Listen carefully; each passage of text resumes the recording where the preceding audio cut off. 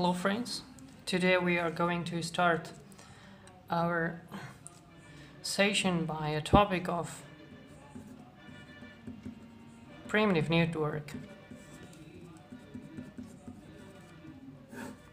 Before we go through the explanation of primitive network, we go to understand the representations of Ohm's law. In Ohm's law, that we know that the voltage across the terminal of an element is equal to the resistance of that element multiplied by the current flowing through that element, or the voltage across the terminals of that element is equal to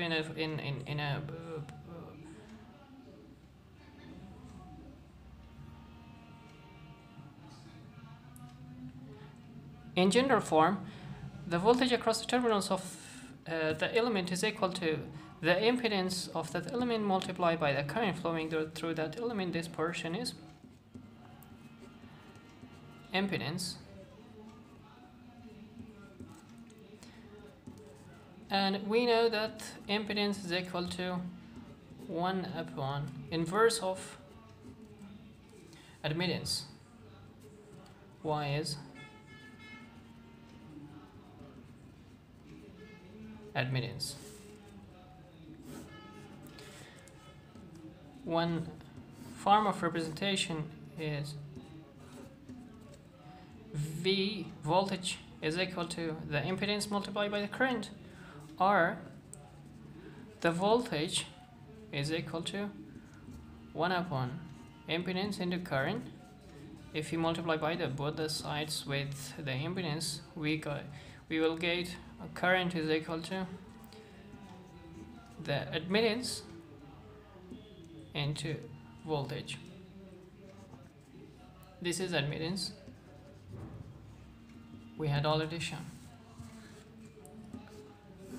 Two types of representation. This portion, if you call, for example,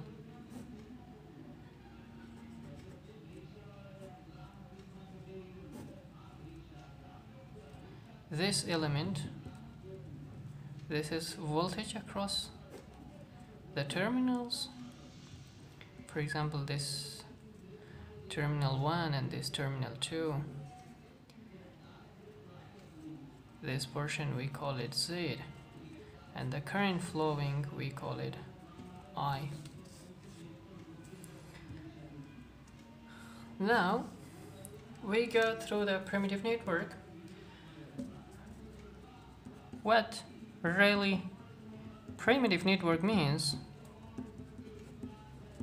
It has been taken, I think, from a word of prime, that prime means main or original.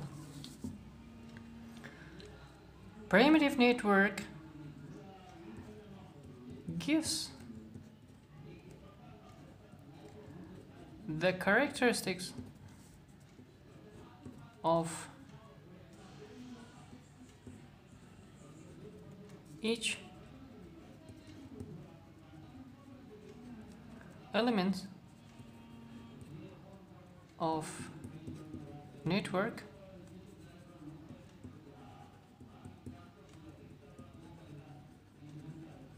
individually.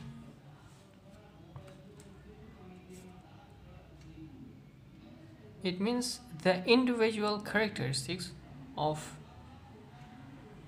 each element of a network can be given by the analysis of the primitive network.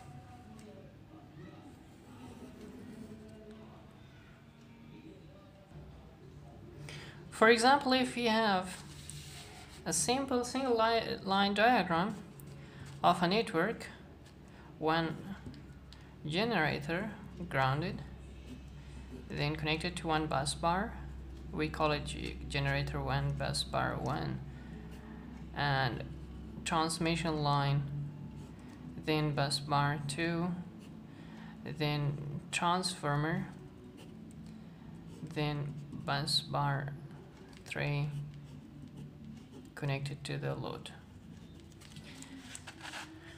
This is our example, simple example of single line diagram of a network that we have given.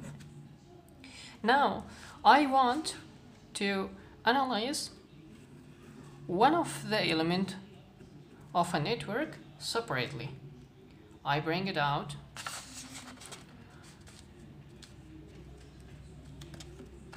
This generator. This portion of bus bar I call number 2. And the ground terminal I call number 1 terminal.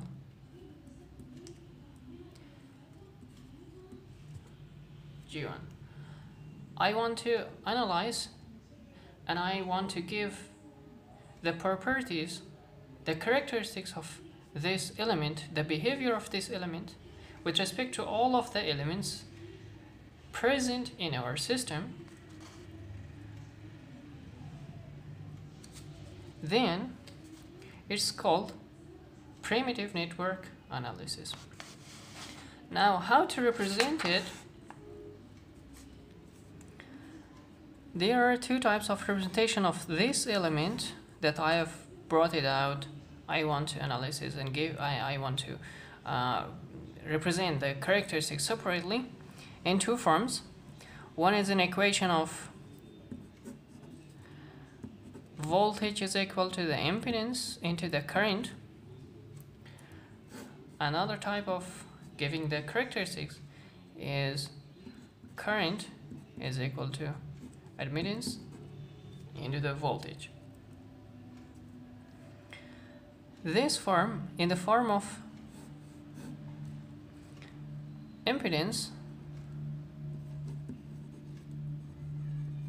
if we represent this element in the form of the equation of impedance, that's called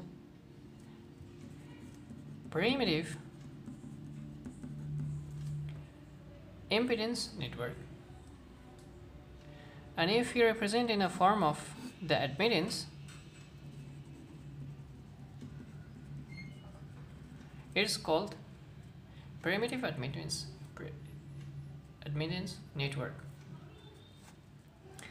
How I represent this element in the form of impedance primitive network? I call one terminal by the name of I in general form, another terminal by the name of J, then the self and mutual impedance of this element, the self impedance of generator, our under consideration element, and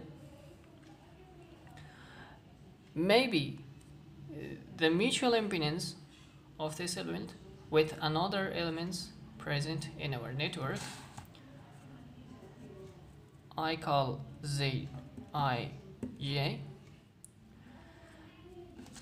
Some of the elements, for example, generator has the internal EMF.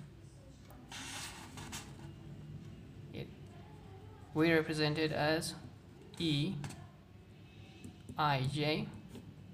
We connect in series with our impedance. The voltage across these two terminals we call Vij in general form. The current flowing through the element I call it I. We know that Vij is equal to Vi minus Vj. This is simple portion of basics of electrical engineering. And in the form of admittance, this is in the form of impedance. In the form of admittance,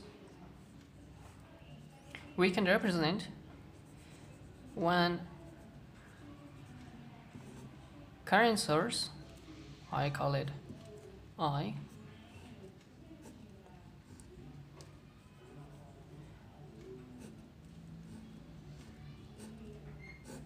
These are our two terminals, J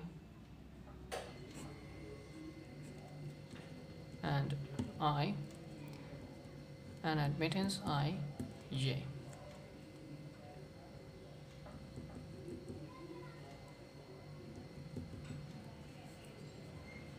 This is V I J,